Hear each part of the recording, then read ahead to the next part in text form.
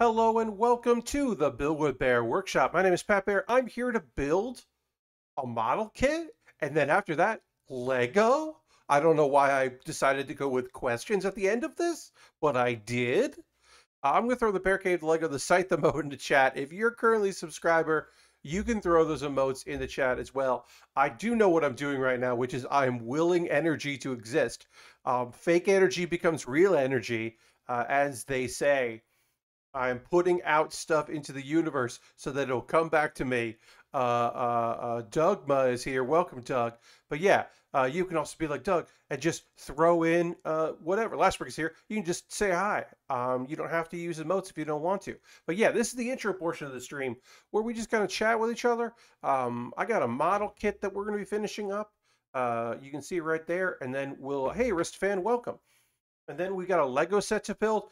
That Lego set was purchased off my Amazon wishlist by Harold H-Bomb, and I don't know if Harold's going to be here tonight. I hope Harold comes in for later. We won't finish it today because it's a decent sized kit, so we'll get to it certainly tomorrow as well. So I think it'll be okay. Epic Open World is here. Hey, what's going on, Epic Open World? Hope you're doing well. So tonight's agenda, things I know we'll talk about. In the second hour, we will, of course, talk about new anime. First, we'll talk about a show that should have wrapped up last week because of production delays, wrapped up this week. So we'll talk about an old anime. Then we'll talk about three new anime. And I wanted to talk about one show that's also ongoing that comes out on Saturdays. But one of the shows I'm going to talk about tonight had a 50-minute episode. So I was did not prepare time for that. Um, Yes, Soma Spider So What released its 24th episode today. They were normally a Friday show, but 8 days after their last episode was supposed to air, they aired it. So it did air. Um, and I'll talk about that. There's a little bit of humans, but it's mostly a spider episode. And Doug, let me tell you something. If you thought, well, we know all the secrets of this show because they've been bouncing back and forth and we have information they don't have. Hey, there's a thing that Doug, there's a thing that happens. Um there's a thing that happens, Doug, that I was not expecting. They got me. Because I knew something was up with one of these characters, but I didn't realize it was that. I was spoiled about another thing.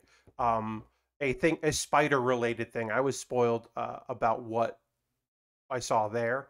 But yeah, there's a thing with a character who I always knew something was up with that particular person, and yeah. But anyway, good evening, Dirty. Also, like I said, one of the anime that I watched the first episode of today was 50 minutes, and I did not because I had to watch. I didn't have to. I made the decision that I was going to try to watch 4 shows today, and I watched one. No, wait. Let me look. What was I going to watch today? I was gonna watch um yeah, no, I was gonna watch 3 shows today. Soma Spider So What second episode, Remake Our Life, and How a Realist Hero Rebuilt the Kingdom. I was also gonna watch the latest episode of Welcome to Demon School, and I was like, I can do 4 shows in one day. I've got stuff going on, but I can make the time. I did not plan out well enough for one of those shows being 50 minutes. So, Welcome to Demon School, I'll talk about on Monday because it doesn't matter. Um, yeah, that also had a title sequence that was 17 minutes in. Yeah, Dirty, don't worry. I also looked at the time to see the latest title card I've ever seen in a debuting anime. 17 minutes in. Yeah, I mean it's a double episode. Yes, Dirty. Basically, they somehow managed to get a double episode for their show, which is awesome. That's incredible for a new show. Um, sometimes those things happen. Like to be like, okay, yeah, well, here's this thing. It's a slice of life where the main character teleport or goes back in time. Um, the way I described Remake Our Life is it's Tokyo Revengers, but instead of saving your girlfriend who dies in the future, you go back in time to go to art school. But maybe, I mean, look, there are stakes because maybe he can change history. Uh, So instead of solving a murder, he is fulfilling his own potential, but maybe he's also fulfilling some other people's potential because there is an event in his life that goes wrong for someone else who he meets at art school. It's pretty cool. You know what? Honestly, I mean, I'll get into it in the second hour. It's good, but we're not just going to be talking about the anime. I'm going to be talking about it at 10 p.m. We'll also be talking about a couple other things. I think that might be of your interest, might be interesting to you, and then also a thing that is supposed to be nice, but I felt real weird about, and I want to talk about this YouTube channel that I think is supposed to be chill and cool, but filled me with this like I got weird. I didn't get like creeper vibes. I just got weird vibes off of it. So we'll talk about that. I'm going to retweet my tweet, try to get the word out there. Try to get the word out there. That's why to get the word out there, and that's terrible. Oh, also I can do this. I forgot to do this. Look, I'm going to put it out there. It's going to be here. I'm at 47 out of 50 subscribers. The goal is to hit 50 subscribers. That is our goal. If you are already a subscriber, thank you. If you are not interested in becoming a subscriber, but you're still a viewer, thank you. I appreciate it very much. If you've been gifted a sub, could you like to convert that into a regular subscription? Thank you. If you'd like to gift someone else a sub, thank you. These are all thank yous. If you came in because you were searching for Gunpla and you don't want to stick around, well, thank you for your time.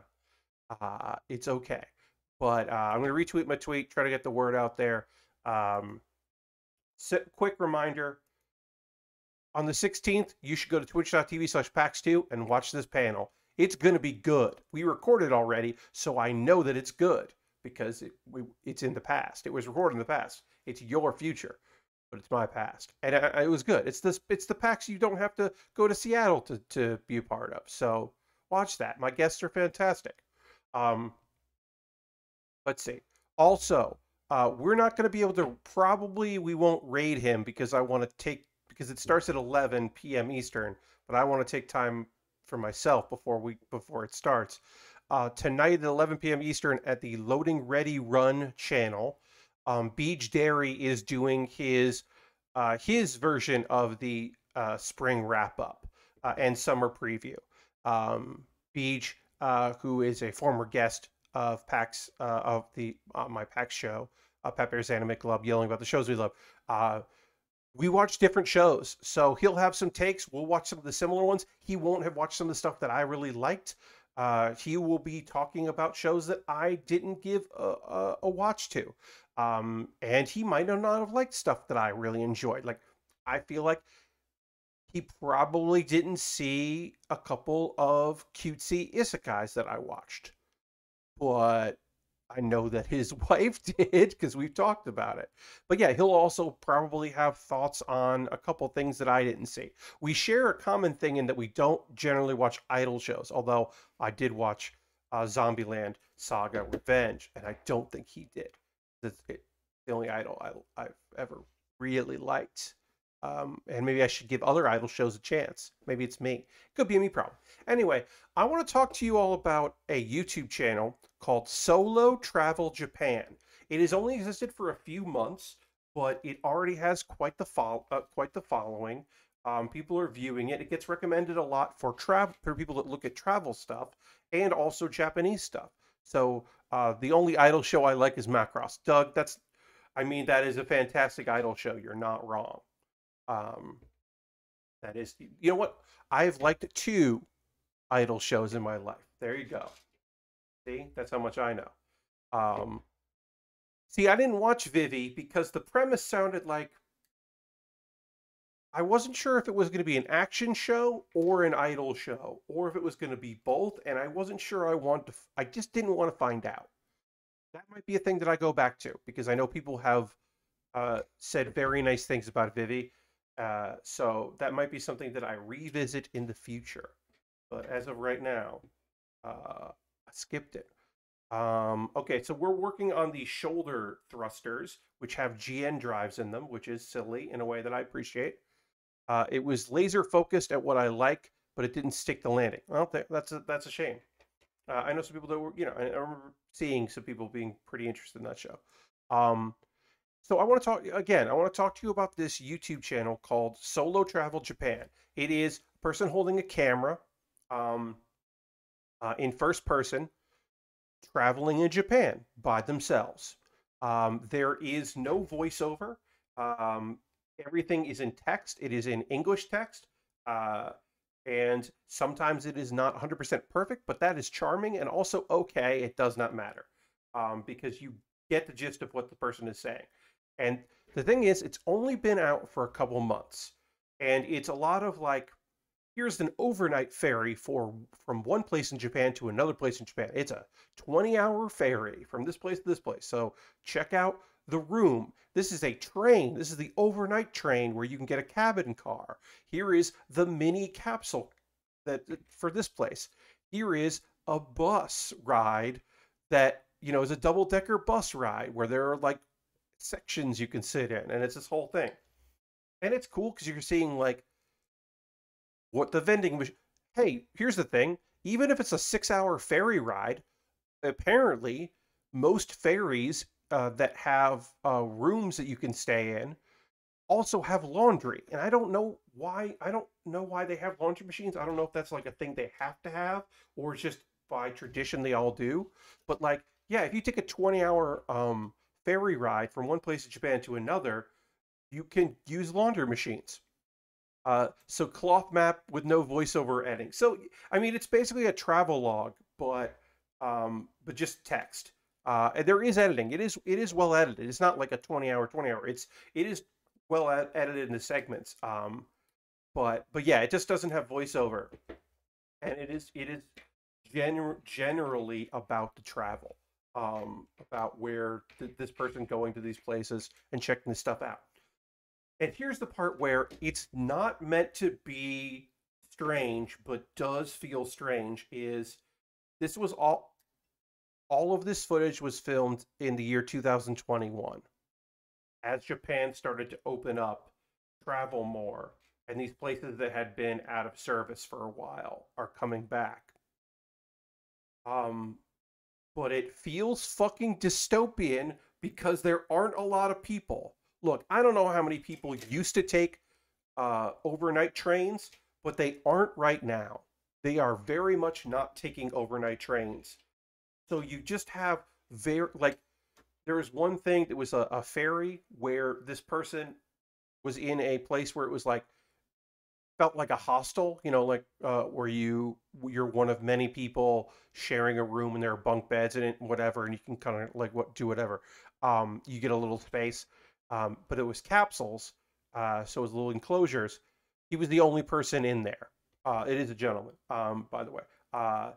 He was the only person in there. There was nobody else in there. And then like he'll walk around this large ferry, this very big ferry that goes from goes on a loop of certain places, and you'll see like three other people, four other people.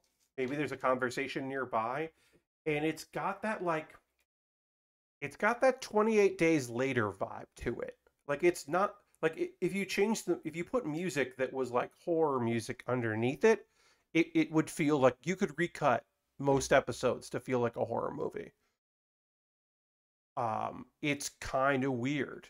Uh, and also part of it is that like this person's going on like overnight things, right? So a train station even is, if you're the last train out of a station, it is pretty quiet there, even on busy times of the year. But right now, it's very clear that people aren't traveling. And I don't think that it, like, occasionally there will be something about, like, mentioning, like the last time I was here, it was a lot busier and stuff like that. Um, he should sneak random CGI zombies in it. Yeah. Um, but it's got this, like, it's an unintentional, sinister quality to it. It just feels strange.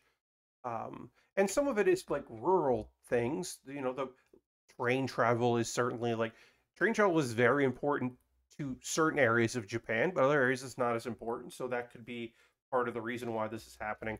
But it just feels like I've just felt very odd about it. Like a lot of times the I took a train from this place to this place, like the train footage, that generally is supposed to be kind of calming. You're like, oh, cool. Like a lot of people, there's rural train routes in Japan where people just stick their cameras like on at like near the driver, and you just get like that view of the tracks. Uh, Orahak, Erica brought that to a 404ing it a couple years ago. And that was cool as hell, uh, and kind of calming. And like those videos are really long, and those are real time videos. This is like an edited thing. But it did get me thinking, I'm like, this is supposed to be like that. This is supposed to be like, how cool is traveling in Japan? Check this shit out. And instead, it does feel like, oh, I don't know if any of this is gonna be here. Because like also this person has gone on like things with, and they'll give like little information about it, and they're like, it was like, very clean because it was renovated in 2019, and you're like, oh yeah, then only a year and some change before people stopped riding it. Or they'll be like, um, they don't they kind of try to gloss over the signs that you clearly see mean don't sit here, because they're trying not to have people in public spaces on the ferry, because there's also nobody fucking around, nobody around anywhere. Um, but yeah, or there'll be something like opened in 2020, and it's like, well, that's why it looks good. No, so Epic Open World, this right now is just somebody doing like the way to travel, not like seeing the sights. This person is focusing on modes of transportation. So overnight double-decker buses, trains where you can get a car to yourself for like long train rides, ferries that go from one place to another. Like there's like one area where the only way to get a car there is to take a ferry. Um, it's so it's not like, hey, let's go check out these shrines. It's like, hey, check out this cool train. Isn't this train fucking cool? Like that's the vibe. So I like it, but like I said, last night I was watching it and it did make me feel a little uneasy in a way that I was not expecting to feel. So I did want to talk about that because that's, you know, I don't have look, I don't have a whole lot. I got some stuff going on. I got some stuff in the back burner, but like, you know, my D&D crew is fun. I've been doing contract work where I do data entry that is boring. Yesterday I did data entry for like an hour and a half, hour and a half in, and realized that I had a tab wrong. Like I had tabulated something wrong and messed up a bunch of things, and I had to go and fix it. And I'm glad I noticed, but it took like a lot longer than it should have to fix. Like that's the stuff I got going on. So like if I get something like, oh, I'm feeling weird about this YouTube channel, like I'm gonna talk about it. I was like, oh, well, I'll talk about that tomorrow. Because maybe some people will be like, yep, I know what you mean. Or, oh, yeah. Because it's, sometimes you watch like a builder on YouTube and you're like, I don't think you're good at this. You might not be good at this, huh? Um, like there are some there's like at least one restoration YouTuber that I think doesn't know how to restore things. They just know how to sand things and like clean up rust, but I don't think they know how to restore. And they have like restoration in their name, and I'm like, I don't think you're good at this. So I don't know.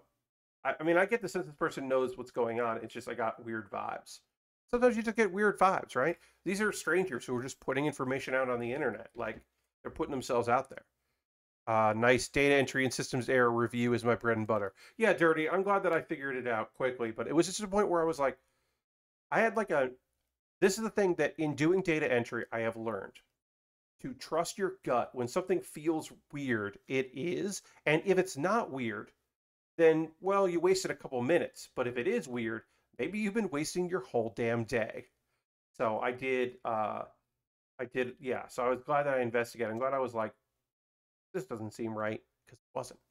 Restoration sounds better than sander and rust remover. Yeah. It's a thing where you're like, so in this project, okay, so let me guess. You're going to sand it, you're going to put it in a chemical bath. You might use electricity. And then you're going to cut out all of the wood and put in new wood, and not even trying to make it match, just have it be brand new wood. And then it's restored. I don't I don't know. I don't know if you know what you're doing. Kind of my vibe on some restoration things. But maybe they do know what they're doing. Maybe they know exactly what's going on. I don't know. I found this out about me. So like I said, I've been watching this YouTube channel, Solo Travel Japan. Um, and as I said, there's not voiceover, but there is text on screen. I really like text on. I really not text. I really like voiceovers. I don't like the ASMR style of YouTube, like restoration, building, all that kind of stuff. I really like it when people say words out loud and then you can be like listening to them because maybe you can look away from the screen. And I know that maybe that's less active, but and I'm the subs versus the subs versus dubs. I'm the subs guy, but I don't know. I just feel like a lot of the time I'm looking at this and I'm just like, what what do you think about it? Say words out loud. Um, this is my vibe. I'm vibing with the YouTube content that's out there. But yeah, um, a big project that I was talking about this a bit, I believe on Monday, maybe it was Thursday, that there's a big project that I am in the annoying position of being the person that really wants it to happen. I think more than anyone else, like people would be happy if it's happening, and some people don't care at all if it happens or doesn't happen. And I'm the person that's like, I would like this to happen very much. Voiceover and everything is better. Playing X of 5 now and having to read everything is draining. It can be draining. Um, you know, I don't hate a subtitled thing that especially a Yakuza game or some of those. I feel like a lot of the times the vibe just feels better. But I understand if you're playing a long video game like a long RPG, not wanting to have to read all of it. I can get that. I can see that. But yeah, so I'm working on a project, and this is how I look at it. This project that hasn't actually started, but like is in the planning stages. We're in the hey, we need to we need to figure this out if we're doing this or not. Um, it's nobody's first thing except maybe me. I would make this my top priority because it's very cool and I want to do it. Then there are a few people that this is like second tier, like oh if we're doing this, we're in, and I got you. Got this other thing I gotta do to pay the bills, but this thing sounds cool. Let's do it. And then there's a good, unfortunately, I think too many people who are like, well, if we're doing this, I mean, let me know what I need to do, and I'll do it when I need to do it, and remind me of deadlines, and oh, I'll get to that if I can, and oh, actually, I think I need to scale back a little bit here because actually, I promised too many people too many things. Luckily, very early in the planning stages, before we got to the doing stages, we did get rid of somebody who was just like partially through the discussions was like very clearly they had a different opinion on what we should be doing, and they had strong different opinions, which is great, except people weren't siding with that person, and it was like, oh, you're a doer like I'm a doer. We need to figure this shit out because we can't both be here if we have different visions and we're the people that are like managing the project. That's not going to work. Like we could have two people manage the project like working well together, but I don't think I did. I was just like I was just getting the vibe. I was like, we're not going to work well together. This is going to be bad. So that person eventually like was just like, hey, this isn't what I want to do, and it was like, and that wasn't like yes, I don't want to work with you. It was like yes, because you will not be happy with what is happening here. So that's not going to work out. Um, but anyway, I'd like it to get done because I'd like to go from vaguely talking about it to excitedly talking about it, and I cannot do that right now. Right now, I cannot excitedly talk about this project because it's not. It will. it hasn't happened yet. We haven't decided we're doing this. We're putting time and effort and energy into this. We're getting we're naming the thing and getting redirects and getting a Twitter handle and getting stuff together and getting an email address and getting other things that I can't say because that will possibly give it away a bit. But like we're not in that phase yet, and I'm ready to go if we do it. But I gotta get a few people to move it from their like third tier to their second tier, and like maybe one second tier up to first tier with me and like one other person. And if I can get that together, I think we're good. And then I can make a cool thing with cool people, which is honestly all I want to do. All I want to do is, uh, well, I mean, all I want to do is see you turn into a giant woman, but also all I want to do is cool projects with cool people. Um, that is all I actually want to do. But if I say all I want to do, I need to finish the thought because otherwise it's rude. If I didn't finish the thought, I would leave you hanging. Dirty, I don't want to zoom, zoom, zoom and a boom, boom because I don't need anybody to shake anything. But yeah, um, I do also want to have some fun on the Santa Monica Boulevard, but uh, till the sun comes up on the Santa Monica Boulevard, I should be specific about how I would like to have some fun. But yeah, I would also like to have some fun. Um, but yes,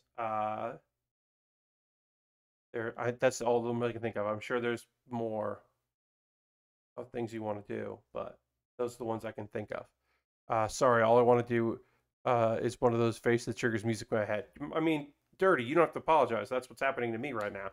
Um, so, yeah, I'm hoping this project happens. I'm not holding my breath, but I'm also don't want it to slip away because I think it's cool. And as I said, that's up my alley. Okay, so we got one of these shoulder things done with the GN drive. We can push this here, and then it goes from like, hey, I'm on the shoulder, and this thing doesn't even sit on this. It like barely sits. It's weird. There's a number of things I don't like about this kit. I kind of don't like how these aren't part of the shoulder; they're just on the shoulder. I don't think that's cool looking. And also, I absolutely hate this waist piece and the way it connects. I absolutely despise it. It barely sits in there. It does not fit well. Uh, it does not look good. Also, this is just a weird choice. I mean, it's not the kit part that's weird. It's the well then, as I say that, I can't get this thing to sit there anymore. Um, why is there so little armor on this part of the kit? Why does this kit have such little armor? It's got like no, it's got this piece here. What's going on here? There's just wasted space on this kit. It really looks like it has underwear, which I know some kits get accused of.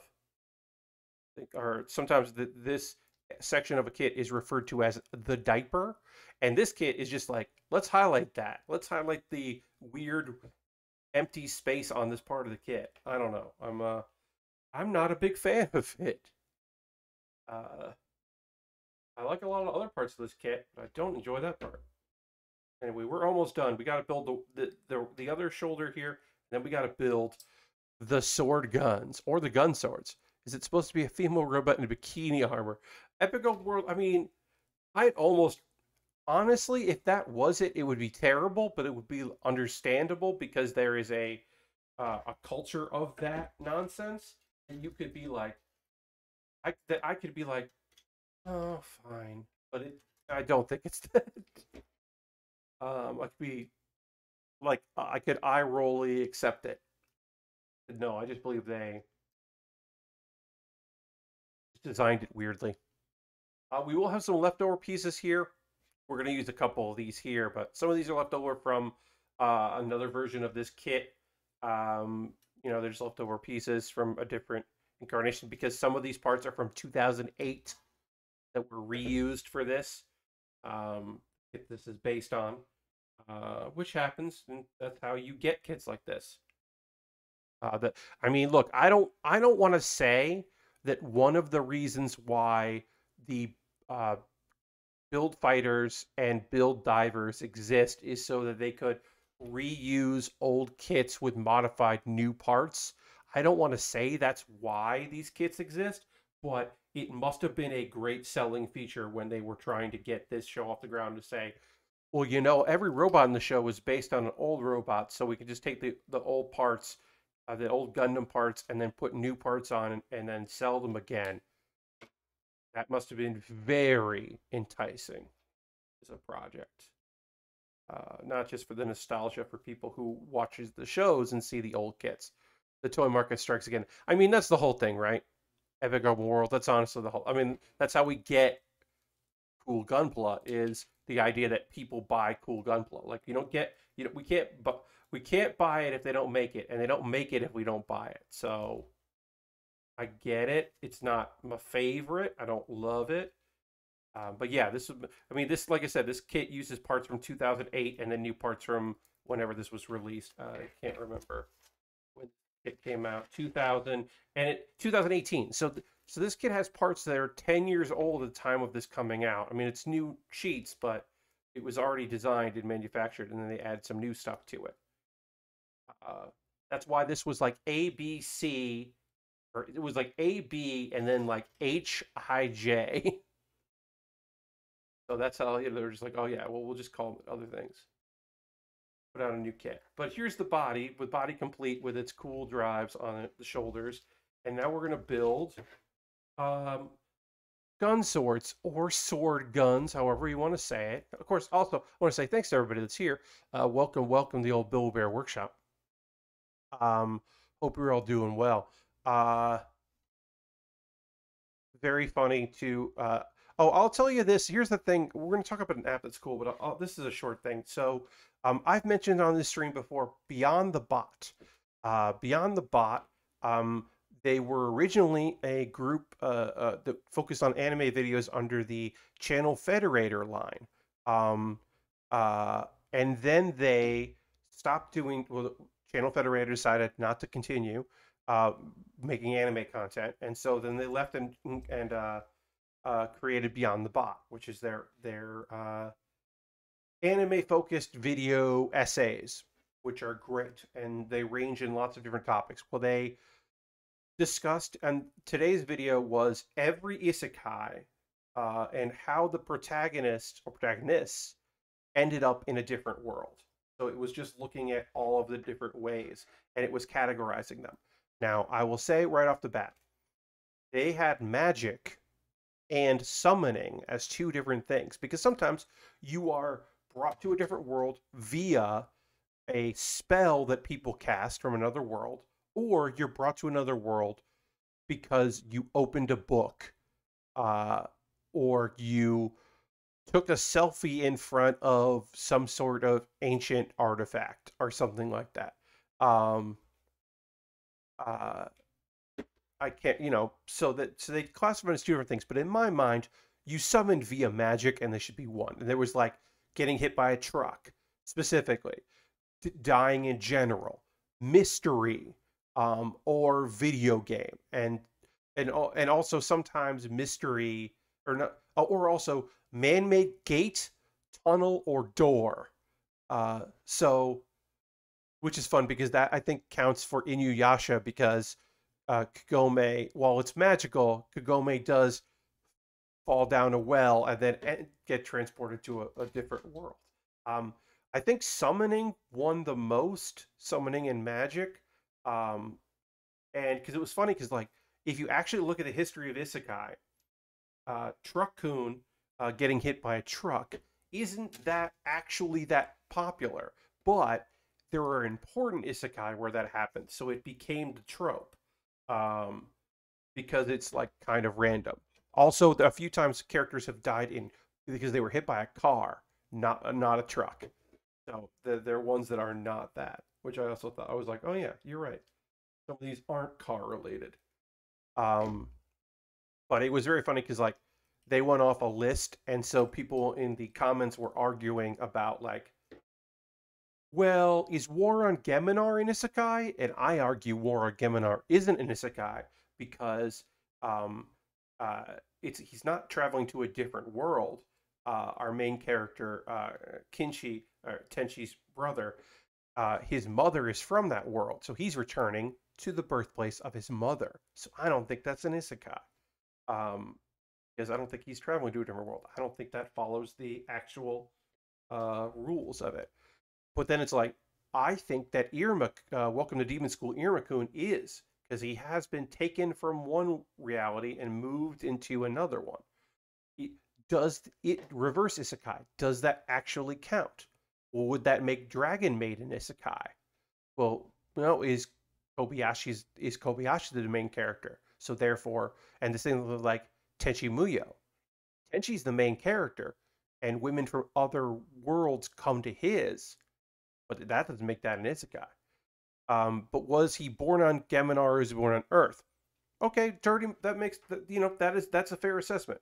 He is born on Earth. It's just that his mother was born on the planet or the dimension he goes to. So I can see that. I think it's fair to argue that that is indeed an isekai. Um, but yeah, some people apparently people categorize Full Dive, which is the most recent show from last season, as an isekai, which I definitely don't think it is because he has to complete a game, but he's not really trapped in that video game. But also, then they're like, well, what about Sword Art Online? Because even though the first season is being trapped in a video game, the show continues, and then there are seasons where he's not trapped in a video game. So that is that still an isekai, or was it sometimes an isekai? Uh, uh, People think that some of Hunter x Hunter is an isekai, but it's because Greed Island. But they're not trapped on Greed Island. Killua leaves for a few hours. They're not really trapped there. They and it's they go into a video game world, but it's not really a video game world. It is on that same planet. So it's like, no, that takes some liberties with the notion of it, but it's not that. So it's one of those things where like it does none of this shit fucking matters. Because there's an isekai manga where the protagonist is born on Earth, but his parents were born and escaped from the world he's being summoned to. Yeah, dirty. So that, like, to me, also, hey, you know what? There is an isekai that actually, I'm sorry.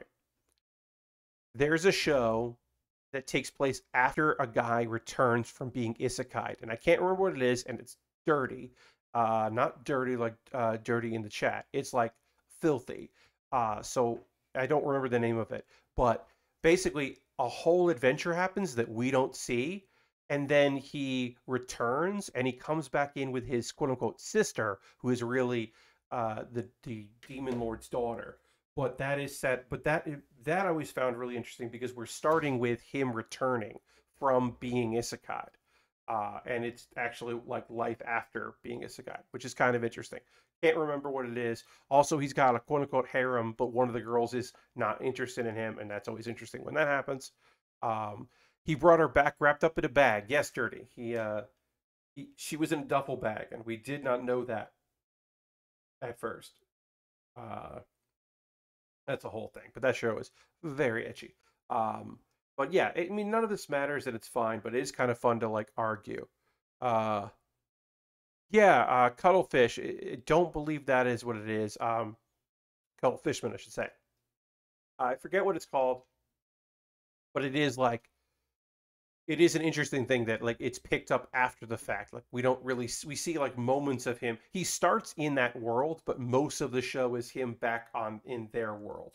Which I don't know. That's just it was an interesting premise that then got weird because the show is weird. Um, Doug says, okay, went and watched So I'm a Spider, So What? And okay, now I'm ready to hear about it. Okay, Doug, well, you've got about 15 minutes and change because I will talk about it in the second hour, but I do have to we will talk about it. I always do it in the second hour because sometimes people want, that's what the thing they're most here for is anime talk. And then there's some people who are like, this is where I peace out. And I also respect that and understand that. If you're here for 5 minutes, if you're here for 15 minutes, if you're here for 2 hours, thank you very much. I do appreciate it. Um, the biggest fear that I have as a streamer is that no one will be there when I start. So especially for the folks that come in it early, thank you very much for that. But that is, yeah, that's my number one. Like, where? I wish somebody was here. Oh no. It's always the big fear. Which is why I don't start right off the back. Yes, working on Gunpla. You got a Gunpla question? Okay, go ahead. Feel free to ask that question. We got some time. What is the best Gunpla for supporting itself? Talking about hmm, watching while wearing headphones tonight because the neighborhood has been celebrating with fireworks every night since Wednesday. Thankfully, in this neighborhood, uh, they do not. We don't get a lot of fireworks. We'll hear some, but we won't hear. Hey, what's up, Ghost? Okay, so to answer your question, Cuttlefish Man, I think it's some sort of SD Zaku. Um, yeah. So you by supporting yourself, I think are you saying that it can stand up on its own and it doesn't need like a stand, right? Center of gravity, accessibility, and falling over when the cabinet shakes, etc. Yeah. So SD Gundams are actually in general pretty sturdy because they're not that big, right? Zaku's Zaku's have big feet is just a thing that I was starting to say and then didn't want to finish it, but I will because it's true. Um, they got big robot legs. So yeah, Sazabis are actually to me the most sturdy mobile suit that I have built. The real grade Sazabi I had on a shelf for a very long time, and that thing didn't budge. The shelf got knocked into. Um, yeah. No, that's what I'm saying, Cuttlefish Man. That's why I was like, oh, I don't know if I should say that this whole thing, and then I was like, I guess I'll finish saying it. But yeah, uh, in my opinion, I think the Sazabi is incredibly sturdy, especially if you don't put the rockets in the backpack. Um, but the Zaku's probably are like a Zigog might be because it's got. I mean, it's got a lot of armor, but it does also have lots of big. It's got big robot legs.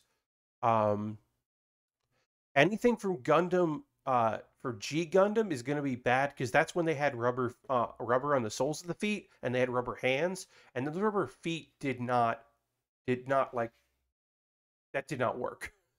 But also main Gundams are always going to be a little top heavy and probably want to stand.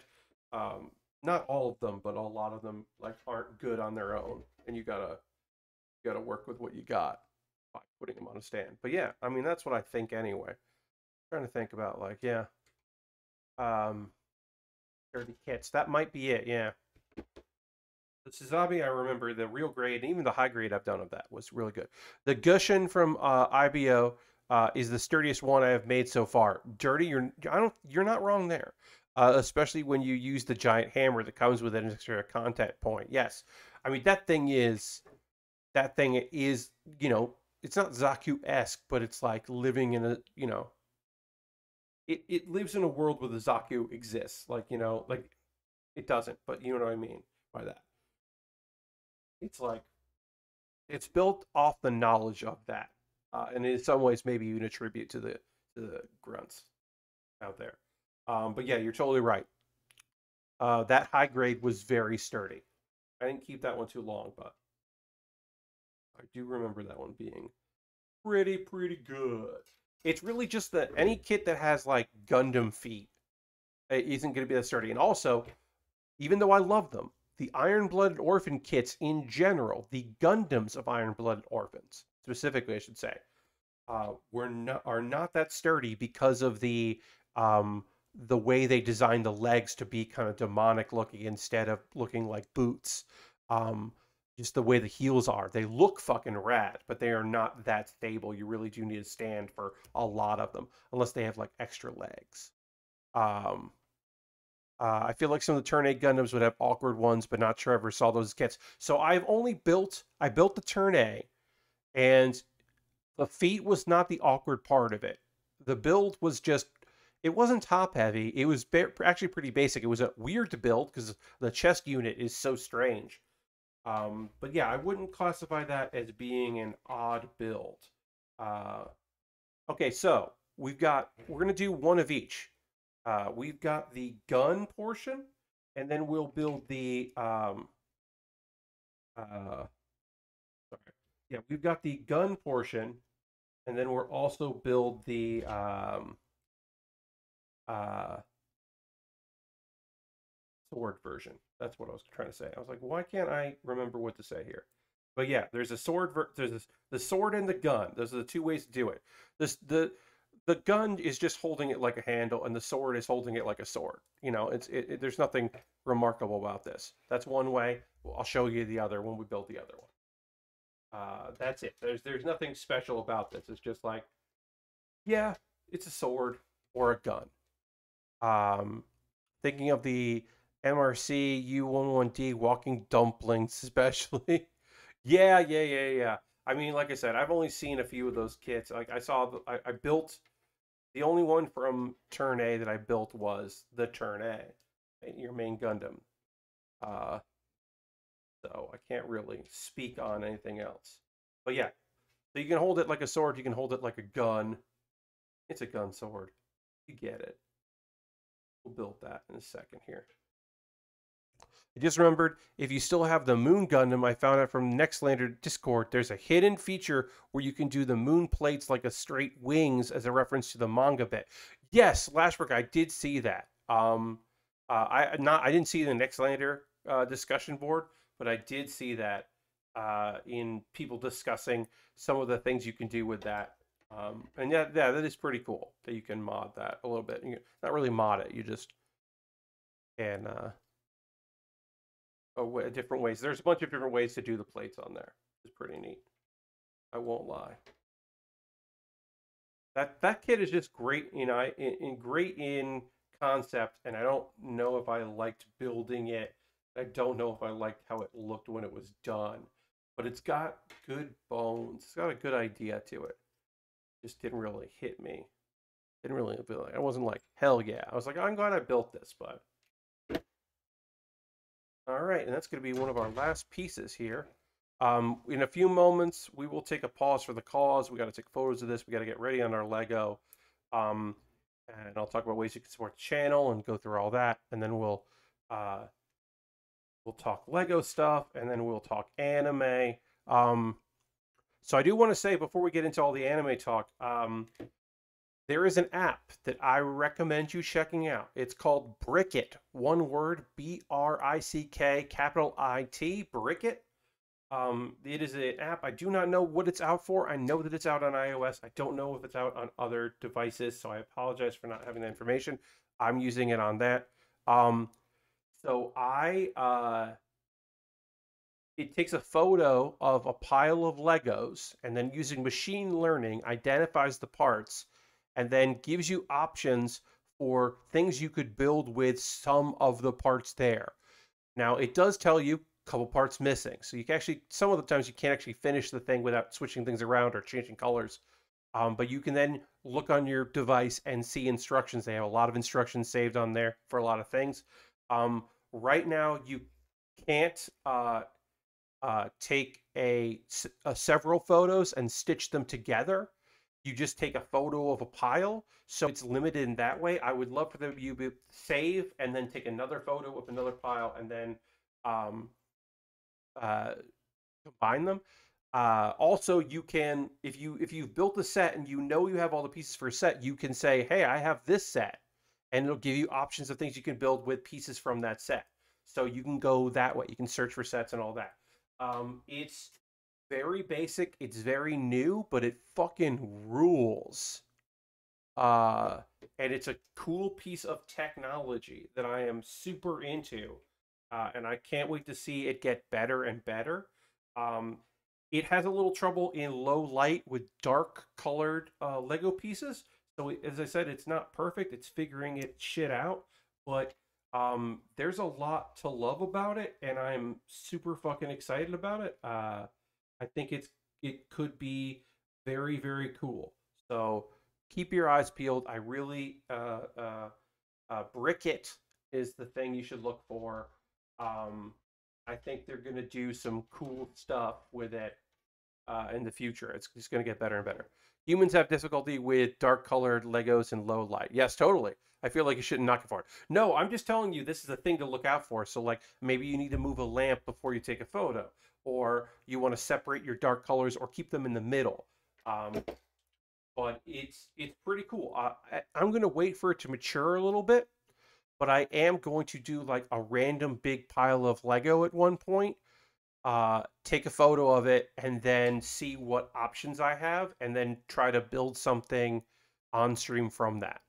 Store Lego like my wash. Yeah, separate the colors. Yeah, yeah. I mean, certainly could, but I'm very interested to see what where they're going to be in a couple of years or a couple of months, because it's a really, I think, just stellar, cool idea. It's to bar. Does it allow you to be color agnostic in building sets? I believe so. You can change some things around and like go like, oh well, yeah, I believe so. I don't 100% quote me on that, but I believe you. There's some customization you can do on that side. I haven't dug super far deep into it. I've mostly just like proof of concept, like, hey, let's see if I can do this with a pile of Lego I happen to have. And it worked, and I was able to see a few things, and some of them are very basic. They're like 15-piece things. So I do want to get a bigger pile and see what I can get them to do. Hey, Harold just subscribed to Tier 1, 44 months, $5 foot long. Harold, thank you so much. Listen to the Barricade Lego, the site the Mo, in the chat. Thank Harold for doing that. Really appreciate that. And also, Harold is hosting the stream. Thank you, Harold. Appreciate that as well. Thank you for renewing your subscription. Uh, Again, folks, we are at 47 out of 50 there. Trying to get back to that big old 5-0, which is okay if we don't. If we don't do it tonight, that's all right. If we don't do it in the future, you know, I would like to get back to 50, but that's okay. 50 just means a good number of a good payout every month, which I can then put back into building model kits. All right, we did a little panel lining on one of these. We didn't panel line the other one. I think that's okay. We're going to put the sword version in, put the gun version in, and that's what we got here. That's your lot. That's this kit. This was bought from my Amazon wish list, which is fantastic. Um, this doesn't really sit too well, but we've got a gun and we've got a sword, and that's our kit. This is the Gundam 00 Diver from Gundam Build Divers. And that is, now we're going to be switching over to Lego. So I'm going to move some stuff out of my way so I can move stuff in my way. That doesn't make any sense. I'm going to throw a bunch of things on my bed over here. Or maybe I toss a bunch of things, but I don't toss this knife. I am not tossing a knife. Placing a knife over there, getting these things out of my way, because we're doing Lego here. Q4 chat, what's the best Gundam series name to say? Is it Turn A? Gundam series name to say? I mean, Iron-Blooded Orphans just sounds fucking cool and terrible and great. Not like terrible, but like, oh no, like fucked up in a way that's fun. Char's Counterattack is pretty fun. You're not wrong. It's not Gundam Seed Destiny, because that sounds like word jumble, in my opinion. That sounds like word salad. Uh, I mean, Gundam Age sounds fucking cool, right? I think Unicorn, okay, 8th MS team, all right. I mean, Gundam Age. Gundam Age. I don't know, that just sounds cool. Reconquista in G. Yeah, I mean, that's why the nickname G Reco has stuck all this time, because people are like, "Oh, you mean G Reco?" I mean, it's that is a lot to say. So let's turn this like this. I gotta take a photo of this.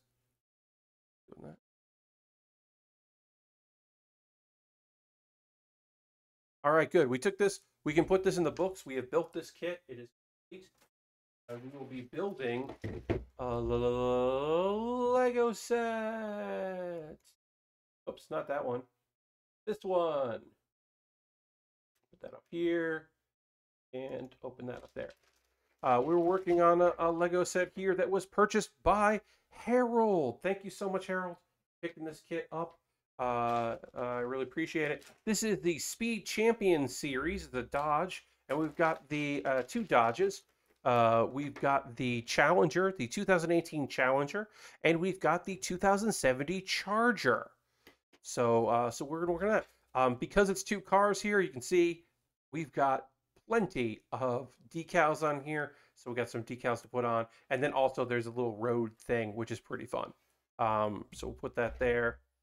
Got my tools ready to go there, and we will be knolling. I'm just starting with bag one, and I'm starting with book one. There's two books, and we're starting with bag one, and I believe, I mean, we're starting. Yeah, we got here. We got our first car right there, ready to go. Oh, and we got somebody with a checkered flag. That's fun. That's in book two.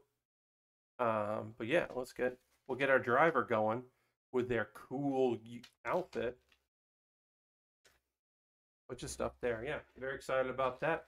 But yeah, this is a two cars for the price of one, and we will start by knolling, but we will take a pause for the cause though. Pause for the cause is my way of promoting shit and giving you opportunities to help me out. Let me just get these bags opened here first, and then we'll get knolling and building, because that is what we'll do. We'll do one bag at a time. It will make my life very easy to do that. I might take the second bag and knoll that on my own before Monday, because that is easier to do. But right now, let's go over to the intro page here, and I'm going to move my keyboard so that I can use it. That would be a good kit for a Lego Dom. Oh yes, yeah. Dom Torello, indeed. Get your your Fate and Furious FF9. Hey, if you're currently a subscriber, let's throw the Bear Cave, the Lego, the Scythe emote in chat. Let the people know that you are a subscriber, and these are the cool emotes, which is a reward you get. As I said, I am trying to get back to 50 subscribers. It's okay if I don't get there tonight. It literally is. But for $5 a month, or using your Prime gaming token, if you have Amazon Prime, you link it with your Twitch. You get that token you can use for somebody. That is a way to support what I do here. You're under no obligation to do so. If you'd like to become a subscriber, it would mean a lot. I appreciate that. You could gift a sub. There's nobody gifted subs because it's still early in July. It's July 3rd. So we haven't had any gifted subs, but I do, if you would like to do that, you're more than welcome to gift a sub. If you've been gifted a sub, you can convert that into a regular subscription at any time, and they won't charge you till your month is up. If you use your Prime, you got to manually renew that. So if you're ever like, hey, why did I see an ad there? Or why can't I use emotes? Well, it's because it's expired. But if you're, using a credit card, then they just charge you. But thank you very much to everybody who is a subscriber. I do really appreciate it. Also, bits and coins always appreciate it. There's nobody at the cheer leaderboard, so you could join with a good cheer, and you could join the leaderboard there. Again, under no obligation to do those things, but if you'd like to, you could. I'm going to talk about, speaking of which, Harold just cheered 133 bits. Thank you so much, Harold. Jumping up on the top of the leaderboard there. There's Harold at the top of the cheers leaderboard. Appreciate that, Harold. Thank you very much for that.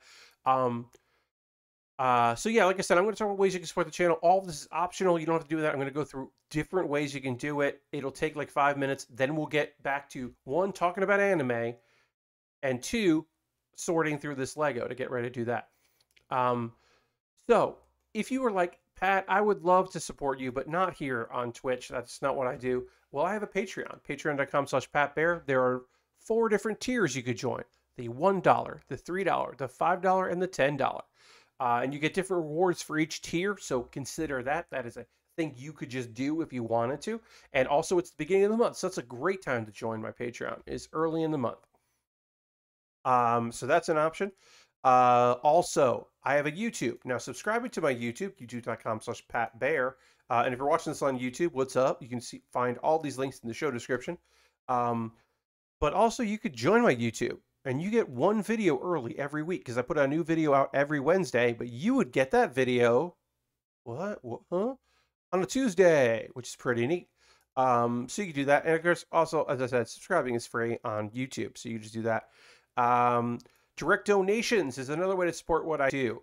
There are 3 ways to do that. And everything I make through direct donations that I collect through donations, through Patreon, through Twitch, through Google AdSense and YouTube revenue, all goes back into buying model kits and equipment. I just had to put some money in uh, uh, towards a couple kits that I'm picking up. I'm looking to see what kits I want to buy. I think tomorrow I'm going to be purchasing a couple of kits to keep my backlog going. But also, I have this Lego set and another Lego set that was bought off my Amazon wish list. And those take precedent. If you buy something on my Amazon wish list, it jumps the queue and I build it sooner. Um, uh, so we'll talk about that. As I said, I do have an Amazon wish list. Everything that you buy from there, I shoot a video about. So when I receive something, I make a video like, hey, check this out. I got this on my wish list. I'm going to build it on stream. Um, and yeah, it's just making a video as a way to say thank you. I've got Lego sets. I've got high grades, master grades. I've got inexpensive kits, incredibly expensive kits, weird kits that I would like to build, all kinds of different things. And you could purchase those, and yeah, they'll come to me in the mail. I'll shoot a video about it. You can include a note if you'd like. Sometimes you can't include a note, which is weird. I've got a couple pieces of gear at the bottom of the page because it's always fun to have a few pieces of gear because sometimes people don't know what to buy. Now, and as an alternative, you could buy a gift card at USA Gundam store, and then if you go to USA Gundam store, you could you get the gift card. They send you an email with the code. You then DM me on Twitter with the code, which would be great, and then I'll buy something for USA Gundam store. Maybe it'll be pre-order, maybe it won't be. Just found out that a thing I thought wasn't coming until January that I pre-ordered from USA Gundam store is actually coming. Where is it? It's written down. It's actually coming in November, which is great. Which one was that? Shoot. Oh no. Oh no. Let me find it. Oh, it is the Live Lance Heaven was what I believed was supposed to be. Oh no, that's November. October is the Barbatoris, which I thought was going to be January. That's October. So that fucking rules. I got a bunch of stuff coming from pre-orders and such coming soon, which I'm very excited to do. To build. Let's see. What are the things? If you want to support me in a way that does not cost money, I got a Discord. I post build photos at the end of every stream. People post stuff they're working on. There's a place to promote yourself. There's just general chat. If you just want to generally chat, it's a nice little community. Of course it is. It's made up of people like you. So of course it's great. I got a couple videos to plug. So on Monday, I will have a new episode of Pat Bear's Anime Club, which I recorded on Wednesday live in front of people. It was my spring wrap up and my summer preview. If you wanted to see my last video, Pat Bear's Anime Club, you could click the link here in the show description or here in chat, which is about some queer anime, because it was celebrating the end of Pride Month and talking about some anime that, you know, is very queer forward. Some of the like are the vocals, some just have fucking good, cool representation, which is just nice to have. And then Bear With Me is an ongoing video series where I react to things. This one's real fucking good. It's just me reacting to 2 cats who act very differently from one another, and I just fucking love it. The source video is just incredible, and I'm having a great fucking time reacting to those cats. So you could watch that. And I'm going to drink a little water, and then I'm gonna get ready to talk about anime. Drink a little water here. Get ready for the thing here.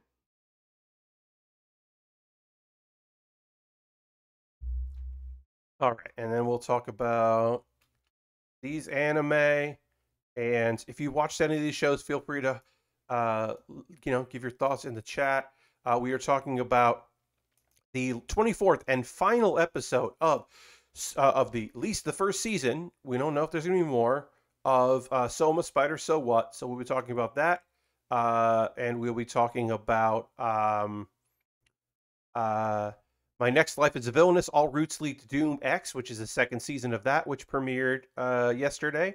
And we'll be talking about Remake Our Life, which is a new series that started today, and how a realist hero rebuilt the kingdom, which is another new isekai that had its first episode, of course, today. Um, I did not watch the case study of Vanitas. I got about 2 minutes in. It's a vampire story. The vampires can't hurt humans, but maybe some want to. Somebody's got to save the day. It just didn't. I was just like, ugh. I bounced off of it.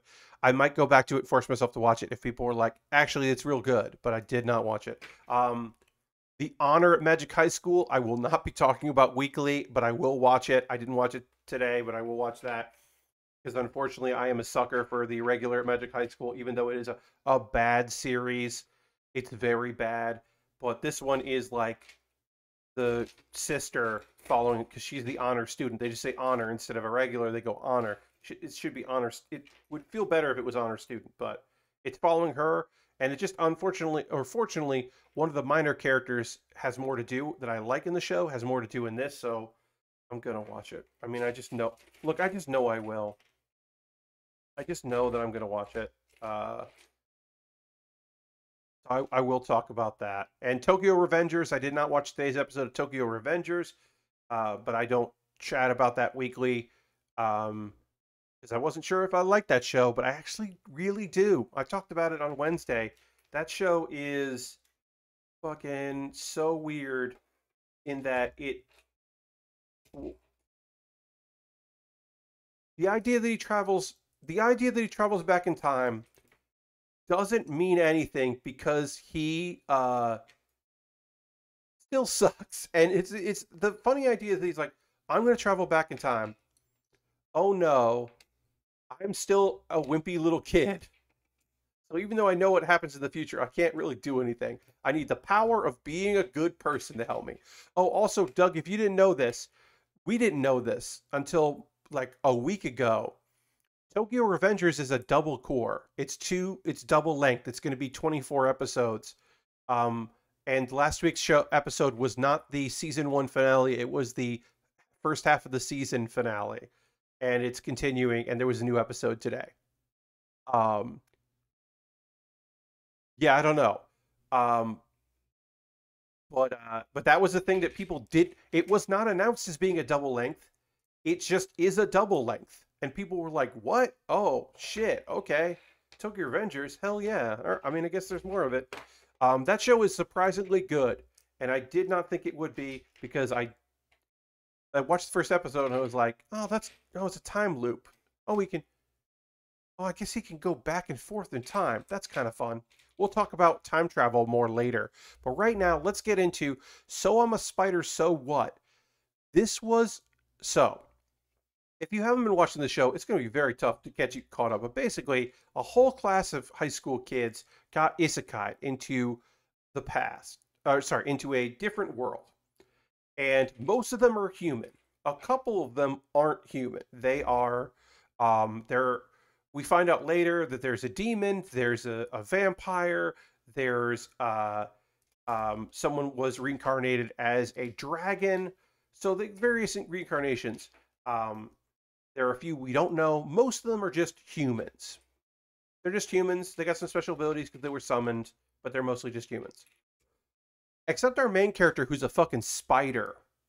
And so a big portion of the show is following the spider around as she makes her way in this big labyrinth, trying to survive and trying to figure out what's going on. And we jump between her and we also see some humans. They're going to school. They're trying to figure some stuff out. They're having interpersonal relationships. There's a bigger looming threat of the demons. There's some conflicts between an uneasy truce between humanity and the elves. There's a bunch of other things happening, right? And you think, oh, this is kind of fun. We're seeing like we're jumping between. I don't really like the humans so much. I'm more interested in Spider story, but okay, well, we're jump back and forth between the two, and that's fine. Except we're not jumping back and forth between the two in real time. We're jumping back and forth years because it makes sense when you actually think about it. We're watching these kids be young adults, be 15 years old or 18, whatever. in school, and we're watching the spider start their life from being born. So we're jumping forward in time, and some events that are meant to look like they're happening at the same time aren't happening at the same time. They happened in the past, and they just reflected in the time. And then maybe some of the events that we saw happening in one timeline are because of what happened in the previous timeline. And then eventually we do get to the point where we are like characters are going to get caught up, but we jump back and forth. Now, some episodes are heavy on kids, the isekai kids, and some episodes are spider heavy. And not everyone feels the way I do, where they prefer the episodes that are about the spider because she's the main character and fun, and not about the other kids because it's a pretty bare bones, fairly generic, not that interesting isekai. Like it's a regular isekai. So some people prefer the weirdo isekai, like myself, and some people don't mind the not so weirdo isekai, the actually pretty bare bones basic, hero trying to save the world, adopted, homeland, trying to keep people together, kind of a thing. Oh, there's a conflict. Oh, the demons are coming and all that. Um, so anyway, back in episode 22, the Demon Lord. Uh, if they were all born around the same time, then yeah, the spider would grow up faster rate, especially when she started thinking of herself from square one. Yeah, dirty. So a bunch of we even see. So it makes sense, right, that she wasn't like frozen in time until they were all 15-year-olds. But the way the show jumps between things, like there's a thing where there's a dragon coming out, like there's a dragon being annoyed with, or the spider feeling scared of this dragon, and then we cut to a dragon coming out of the ground, which is a very rare thing apparently, and like causing a problem for the humans, right? Uh, so it makes it feel like those two things are connected when they're not connected to those moments. They just both happened. So they do a pretty good job of kind of keeping that truth from you. Um, but anyway, uh, the Demon Lord has used abyss magic to attack our spider. And then we had episode 23 where we had no spider at all. And you're like, okay, well, what happens to the spider? Because we pretty much sure that the spider, we know pretty well that the spider has become a demon and it's like a humanoid looking demon form. Like we're damn sure that that's what happened. But um, in the uh, in the past, we're like, uh-oh, abyss magic can fight through all other forms of magic. So even though our spider has regenerative properties and is basically immortal, our spider is not going to fucking be able to deal with this. Our spider's dead. Well, our spider got the ability to lay eggs, which you'd think like, oh, that doesn't really help. That just means that there'll be another thing going there. Like that doesn't actually help our spider. But it does because our spider can put one of her parallel minds in an egg and hatch a version of herself. She basically reincarnates. Uh, so our girl who got reincarnated as a spider can now reincarnate herself as a new spider, which is pretty handy and a good get out of jail free card. Now, of course, she can't immediately lay more eggs, so she has to like be careful. If she got attacked by abyss magic again, she would be in trouble. But right now, she's okay. Um, and she also is able to evolve. Okay, and then we jump back to the present day. That was the past. We're now in the present. And a thing that happened at the end of episode 23 was there were mechs. The magic that the elves' secret weapon against the demons, and probably against the humans later, uh, is that the elves have some sort of magic they stole from another world, which in this case is motherfucking mechs. They have these big robot tank things that come out, and looks like, oh, this will be trouble. It's not. It's actually not trouble. Sophia, who is a vampire, and Wrath, who is a demon. There's no fucking problems there. They're fucking golden. Sophia has like blood magic. It works fine, and no big deal at all. And then Wrath, the character who is who has just been introduced, like literally just introduced. He goes to knock out Shun because they are supposed to not kill the reincarnations. But then a half elf who is not a reincarnation, Anna, she goes to sacrifice herself. And literally, Wrath says the same thing that I said, which was, they're not going to kill them. Why did you just needlessly die? This to pull at our heartstrings? But anyway, she doesn't actually die because Shun uses a taboo ability that he has to call, I believe, Mercy. Um, yes, to save her. But that clicks him over to taboo level 10, which we know another character that has taboo 10. That's when Spider started understanding stuff that happened in the world. So we don't get to delve into that a little bit, but basically our boy Shun is going to start understanding the role that, like, he's eventually going to figure out that he's actually like um he is because Harold renewed, we're at 48, so let me change that. 48, hold on, sorry. um Shun's gonna maybe finally understand that the elves are actually the bad people, and he's been working with the bad people this whole fucking time. Um. Anyway, uh, the guy that they've been using, that the demons have been using, goes to Hugo. He goes to attack Sophia. She almost legit kills him, but then she gets stopped by White. And the Isekai folks who haven't met White before are like, "Oh shit, we know you. You're the girl that the record said was dead." I mean, they thought she was dead, and the teacher like can't believe it. But because yes, Wakanabe, yes, the girl that they thought had died, that literally the teacher like saw was dead because that's an administrator thing. She did that. She messed with it, but they assumed was dead. Who because her they call her White. That form looks like how she looked like in her former life. Um, because there's a whole thing. Anyway, so they realize, holy shit, that's her. So full confirmation, Spider becomes her. And then we actually see a thing that they couldn't show us until this episode, because if they were trying to be coy at any point, this would have given it away. Our Spider in the past evolves, and her evolution makes her look kind of like the human. She's got parts of her are like a human. Um, Folks, I don't know how to really describe this. It's so she's part spider and part human, but she's not like a centaur um where like the lower half of her is a spider and the top half is a lady. She's not like a lady spider.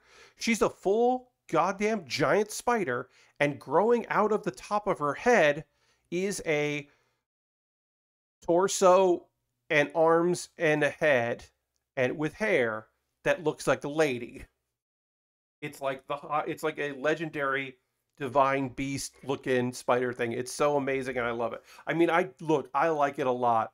Doug, this was the thing that I got spoiled in the past. Like unfortunately I saw fan art of this.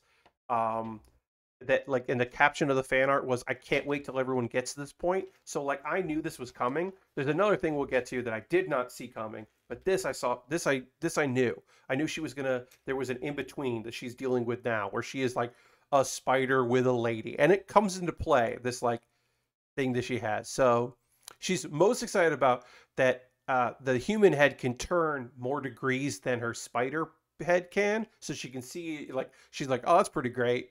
And she's like, "Oh, it's weird that I look like this."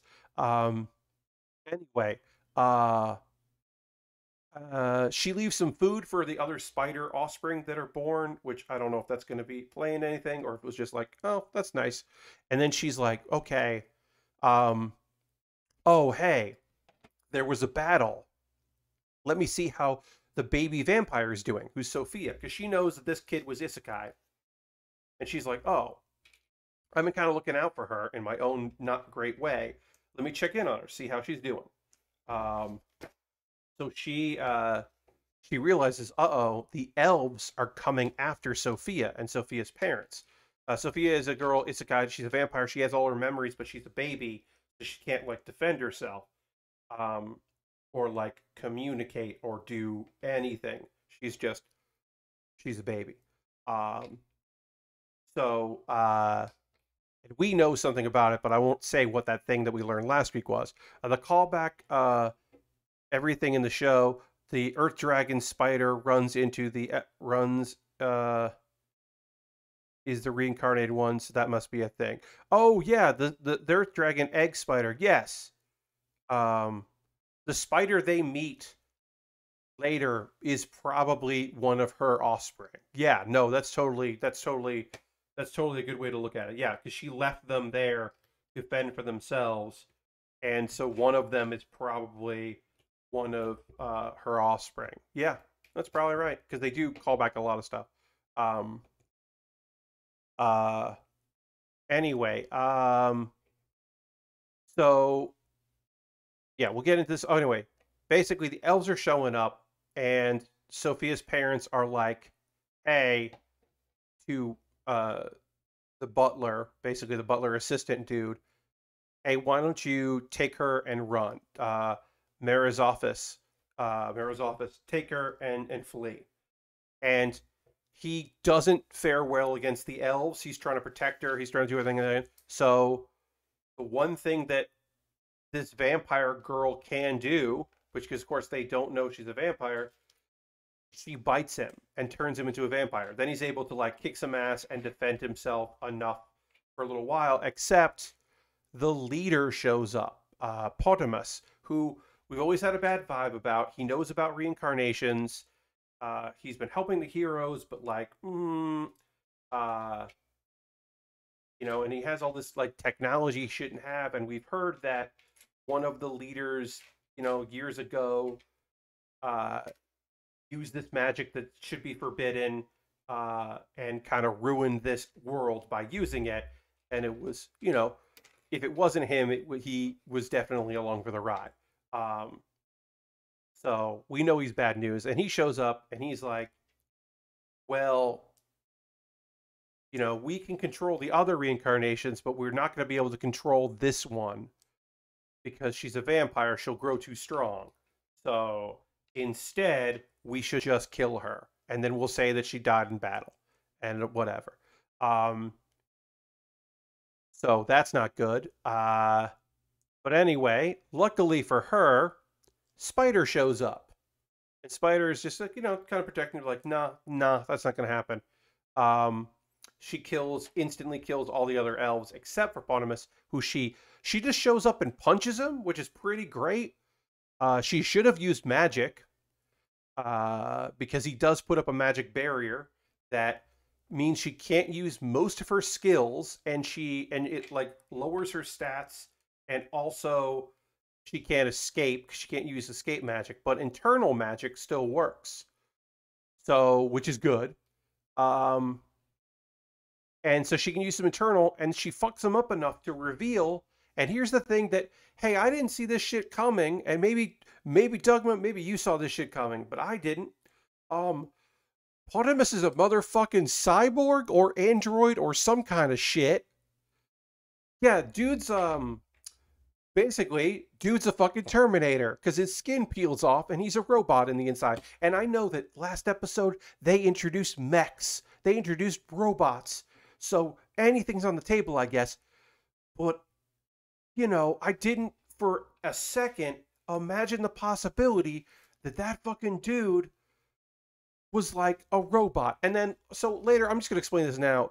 It's that they have cloning technology. So there's a real body out there somewhere, but this is like a clone of that body. Um, and sure, okay, sure. I did not expect that shit. So he has probably been, he's got ancient technology and other world technology, and he's doing a whole thing. He's doing a whole thing, and he's weird. But yeah, he's a goddamn cyborg. Spider loses her human head, which she doesn't really need, because she has two heads, which I think is great.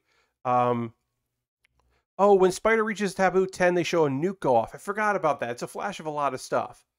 Um, so that's the world ending thing. Yeah, okay. Yeah, that's right. I forgot about that. They do show a nuke going off. Um, so they're fighting, and it's kind of a standoff because she can use some of her abilities, her evil eye abilities. She can use that to fight. Go to get. Sorry. Oh, this goes like this. Okay, so this goes up here. No, I've got this the wrong way. This goes like this. Got it. Got it. Here we go. Now I know what I'm doing. Um. Uh.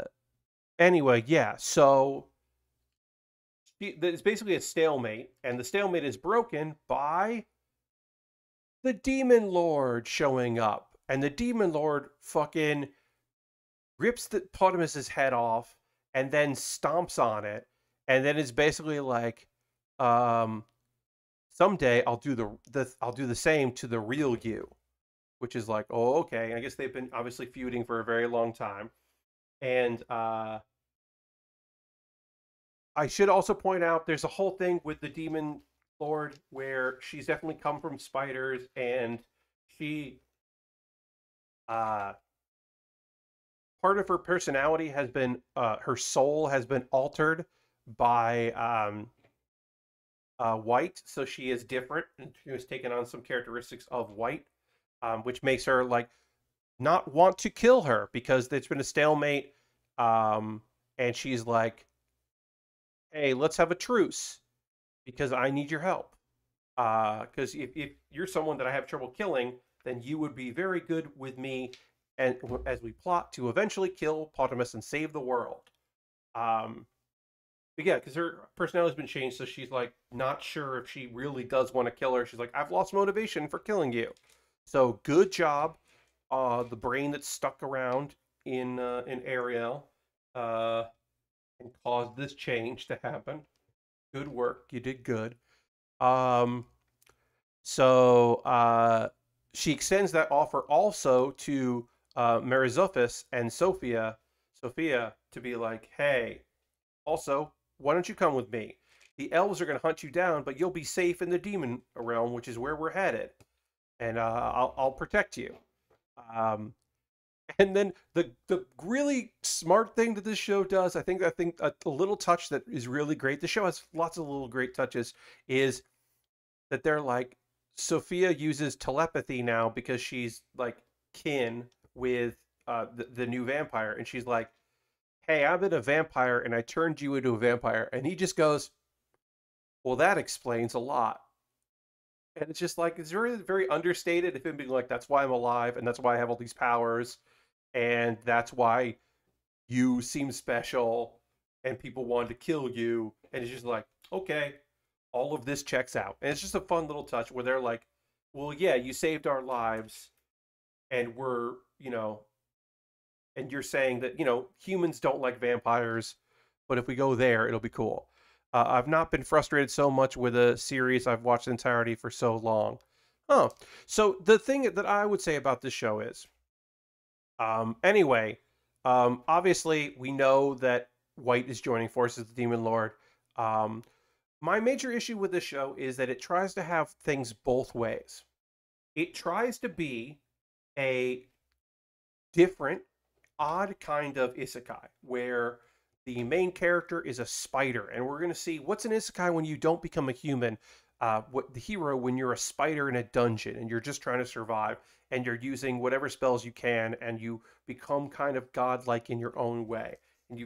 And like you might have a fun like outlook on life, or you might be going through psychosis, and your powers that you're using are just playing with your mind, and warping you.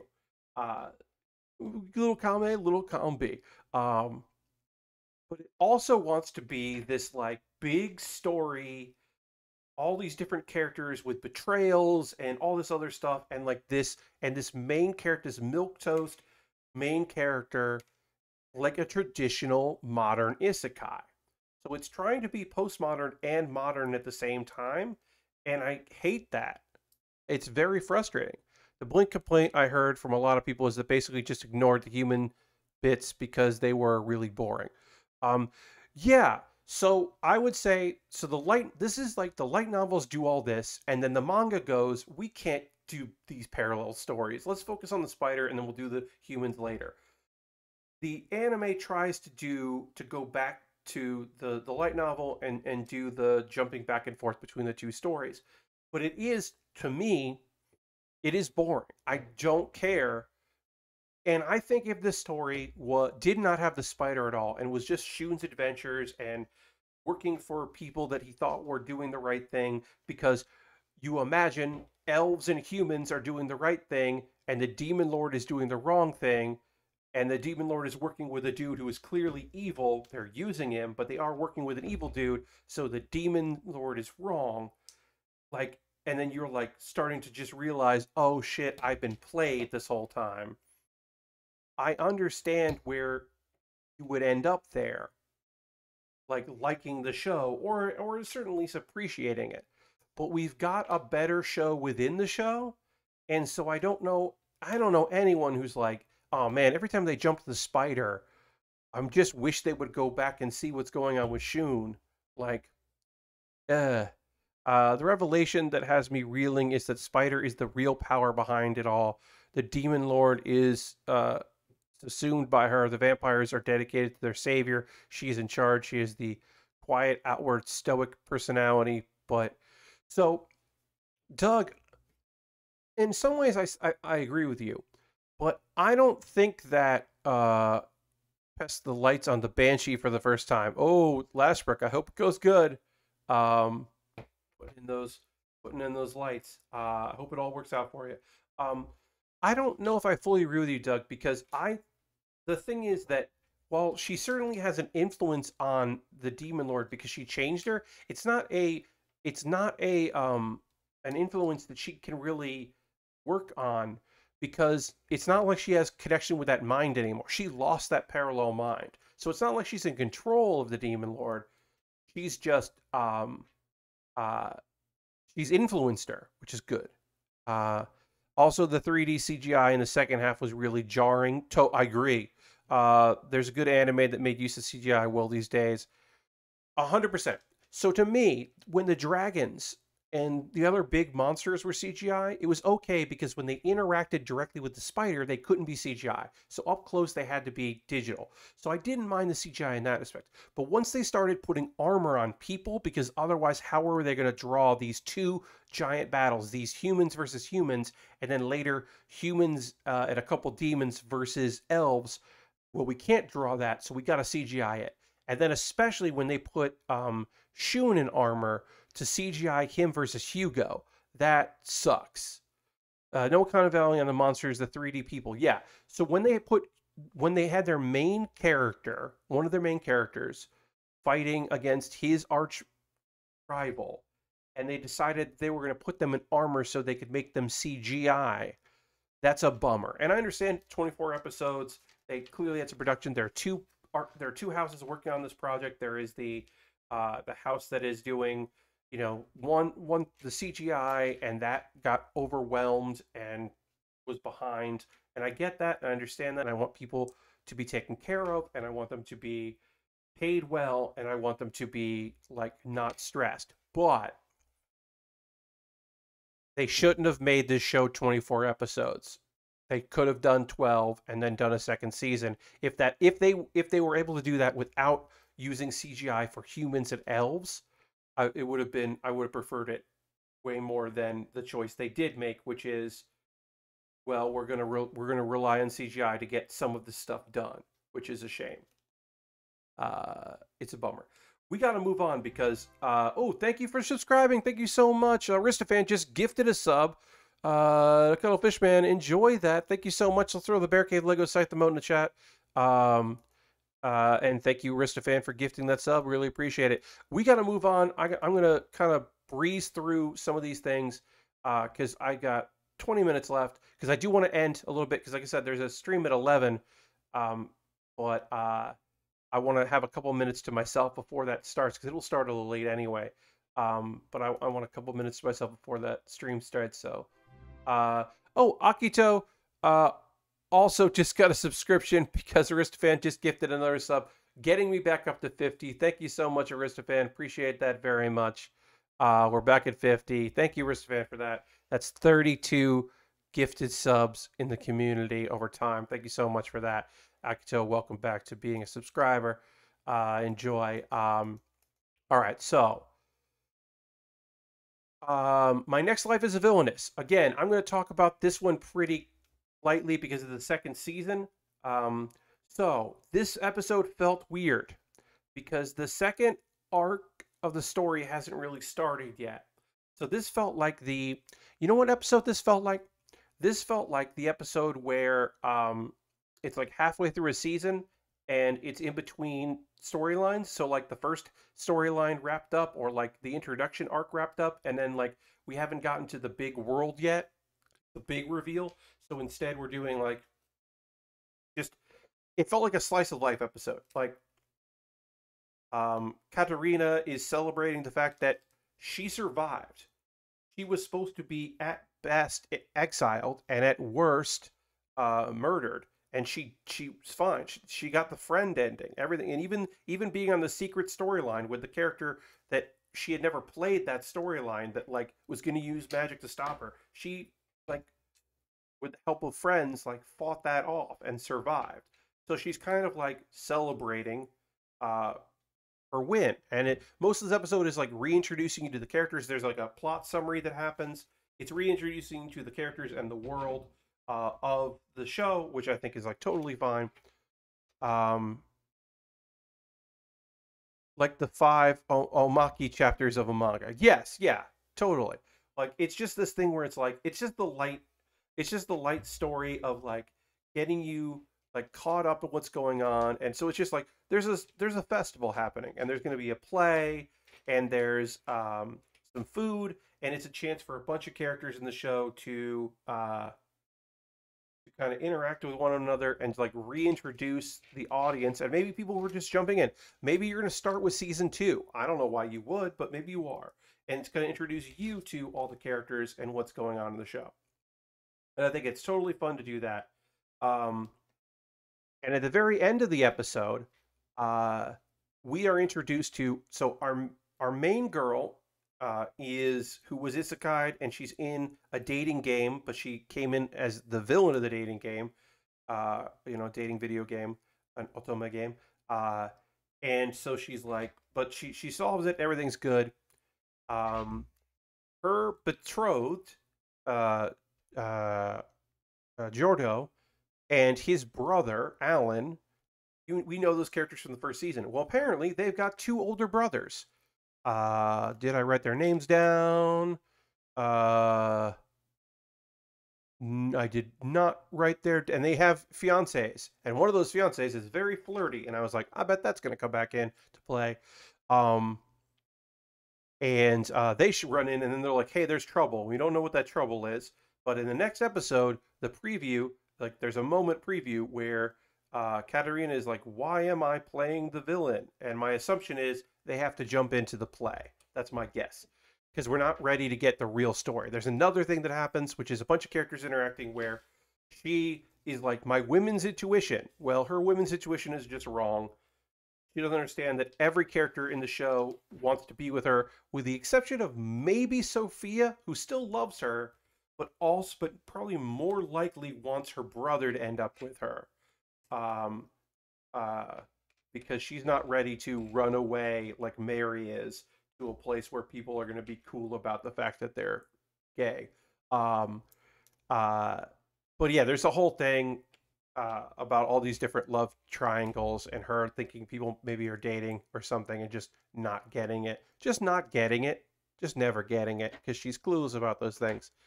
Um, but yeah, also there's a point where she gets this big like brooch, this emerald or this ruby or jeweled brooch, and but we don't see the face of the person that sells it to her.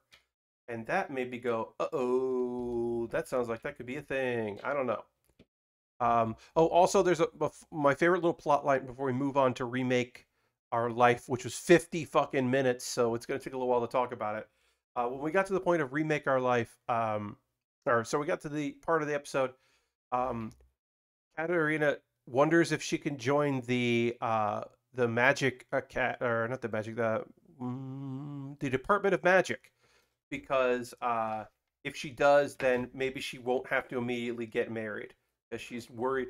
And it's not because she's like, oh, I don't love, I don't want to do this because I'm not sure I'm in love. She's like, I can barely handle being the Duke's daughter. I don't think I can handle being like royalty, because she would marry a prince. So uh, she's very much like, yeah, it would probably really fuck up if I did that. I don't think I can handle it. So she's like, what if I could avoid that? And then also Maria, who wants to join the group, or the Department of Magic, is like, well, then we could be together and hang out. And one of the reasons she's going to that place is so that she can increase her social standing, so that she can stay friends with Katerina, which is nice. Especially since, because of her, she can't marry, anyone that she has met who is well known, because they're all in love with Katerina. So all her marriage prospects, because she should be theoretically the main character of her story, but she is not the main character of her own story. Anyway, it's a good show. It's a fun isekai. I love the first season. I'd like to know what the plot of this one is. I think we'll figure that out in episode 2. Um, Remake Our Life. This shit was fucking great, y'all. There are a couple things about this show I want to tell you about. I'll probably get more detail as we go through in the future. This is basically like having 2 episodes back to back, but as a double, because like I said, it was 50 minutes, which is great. That's good that they were given that much time. Um, it is the story of Kyoya and uh, what the heck, yeah, happens so infrequently. Yeah, when that was the last 50-minute episode? Yeah, I don't know. I mean, it was kind of like they did like a really long 40 something minute episode of the OVA for Nobilis, and then they didn't, so because it was basically an OVA pilot, and then years later they finally made the show, and when they made the anime they just didn't redo those couple episodes. So that's kind of like the last thing I can think of where they did like basically a episode 0. But it's been a long time since we've gotten a long episode. Uh Here's a couple things. So let me tell you the basic premise, right? The premise, as I knew it, is there's a dude. He's 28. The company he worked for just went out of business. He had been in a regular office job and quit that to go work for a video game company that made bad games that no one played, and he didn't enjoy it. But he wanted to do it, right? And he has a lot of regrets, and he wonders, what if instead of going in and getting a business degree at regular school, I had gone to that art school? There's this art school, and the year I would have gone there if I had gone to this art school is the Platinum Generation, which reminds me too much of the Generation of Miracles, which is a basketball reference, anime basketball reference. But that's what it reminds me of when I keep seeing these characters, when I keep seeing the Platinum Generation. Anyway, there was the Platinum Generation. These incredible artists, these beautiful works of art these people made from this school. What if I had been there? Could I have been one of those? Could I have like worked with that trio and gotten like done cool art? There's a lot of what ifs for this character. And then he's like, what if I could go back in time 10 years? And he falls asleep. And then he wakes up the next day and he hasn't traveled back in time. And that's how you know this thing has 50 minutes, because they do a fucking fake out where they don't have him go back in time immediately. Because he goes back in time, because the plot of the show. But he doesn't go back in time. Instead, he just tries to keep living with his folks, and he tries to get a new job. And he can't get a new job. A month later, and he sees a woman that he thinks is about to jump off a bridge, like a walk bridge. But she's just taking her shoes off because she's fucking pissed off because someone just quit. And her name is Kawasagawa. Kawasagawa. Yeah, Kawasagawa is just like no, I need someone to do this stuff and blah blah blah. And so he gets a job working for her. And you're like, wait, I thought this motherfucker traveled back in time. Why is he working a dream job for this woman? And he's working eventually, like he's got a contract. He's not a full employee, but eventually he'll get a job working there, and he'll work on this big video game with with members of the Platinum generation. Like he's on his way. Well, they lose funding, and then he gets laid off, and his contract gets null and void because I mean, yeah, because like so the project gets canceled, and then he's like, oh, and he goes to bed, and then he wakes up, and he's traveled back in time, folks, and that's the show. The show is now that he's traveled back in time, he goes to art school. He makes the move to go to art school. He's gonna follow his dream because things didn't work out in his first life, so he might as well. And there's a second fucking fake out in this show where he falls asleep and he wakes up and he's like back in reality working for the first job that he hated. But that's just actually literally a dream. He just dreamed like a weird thing. He meets his flat, or he's sharing a house, renting a house with three other people who are all in the visual arts program, and he meets them. And we find out at the end of the episode, because of course it is, um, Shinoaki is the artist that he loved of this generation of talent. The girl that the creator he most admired is his roommate, because of course she is.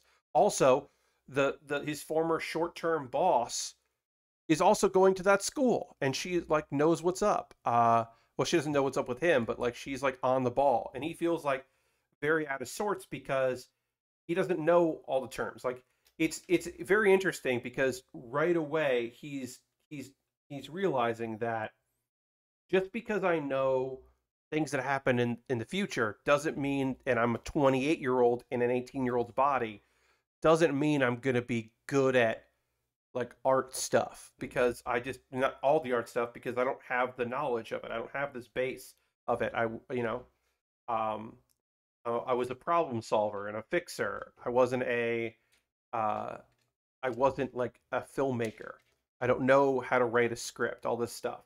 So that's interesting. I really like that. Like he's got self-doubt. And then Shinoaki is like, yeah, but you're like really well put together. Like you know how to cook for yourself, and you know how to clean and organize things, and you're like you keep to a schedule. All this stuff that like I can't figure out how to do, because he's 28 and like a good hard worker. So he is in some ways ahead of the game, just not in every way. And I think that's really interesting. That like it's not that like going to art school is going to fix it, because he still doesn't know what he's going to do there. I don't know. I liked it. Overall, I will say it's cool and fun, and I can't wait for the next episode because I really do think that it's interesting. There's something there, and I'm psyched about it. So I do recommend that. That's so far the standout show that I've watched this season. And then let's talk about an isekai. How a realist hero rebuilt the kingdom. Um, it's good. I'm gonna keep watching it. Yeah, definitely one of the promising ones. Yeah, I'm definitely gonna keep watching Realist Hero.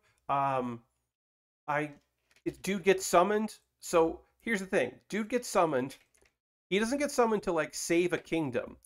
He gets summoned because that kingdom, they need to send money to another kingdom, like a bigger kingdom. They have to pay like they're helping with the war effort being fighting demons.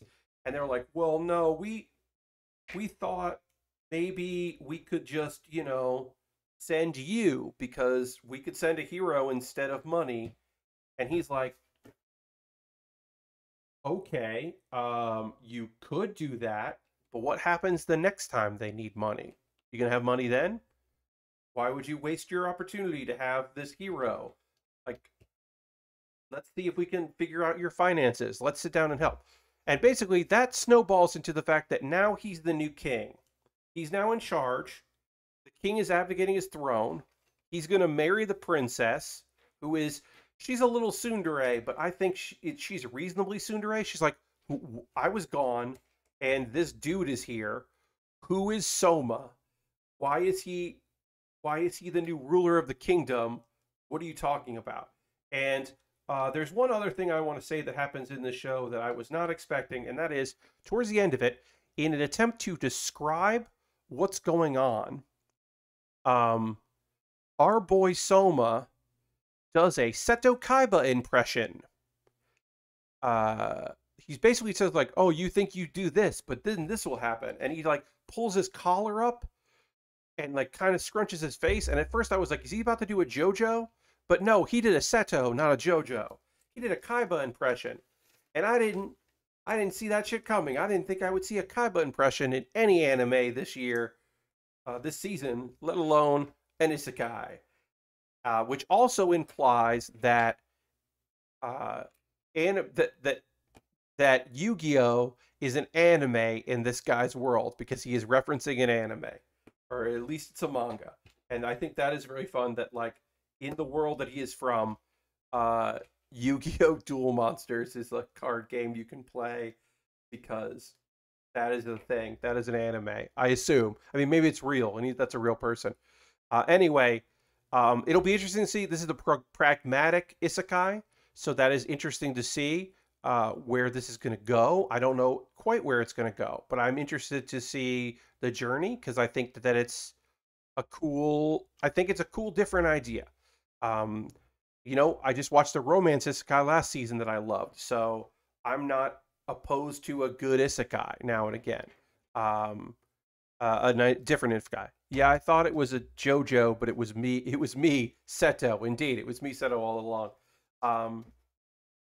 But yes, it was not a JoJo, and I think that's fun. Anyway, we're gonna get ready to wrap up this stream because we are coming to the end of it. I think we're gonna see if maybe, yeah. Let's see who we're gonna go raid. Probably hang out a couple minutes and see if loading ready run hasn't started doing their videos. So we're gonna go raid somebody else, but I am gonna go watch. Let's see if Beach has tweeted about doing it, or if loading ready run has. Tux Beach, has he tweeted that he is doing this tonight? He has not. Has loading ready run tweeted that they're doing it? Let's see. No, they have not. They have not tweeted that. But I believe that's on the schedule. Anyway, that's probably what I'm going to watch. But right now, we are going to go raid Xandra, who's playing Destiny 2. Xandra rules. We love Xandra here. Always psyched to give her a follow. So we're going to go give Xandra a raid here. So feel free to come along on this raid. Xandra is using her Xandra bot. So she's doing some VTube and stuff, playing Destiny 2, which is fun. LR hasn't tweeted yet. No, they haven't. So we're gonna go raid. Xandra, but I'm probably gonna end up eventually watching my boy Beach talk about anime. But thank you all so much for being here. I hope you have a great night. Feel free to come along the raid.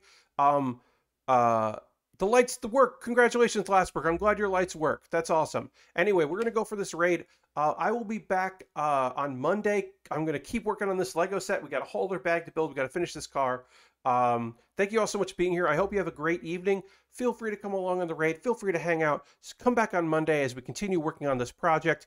I will see you in the next Build with Baer, and I hope you have a great night. Goodbye, everybody. Goodbye, goodbye, goodbye, goodbye, goodbye, goodbye.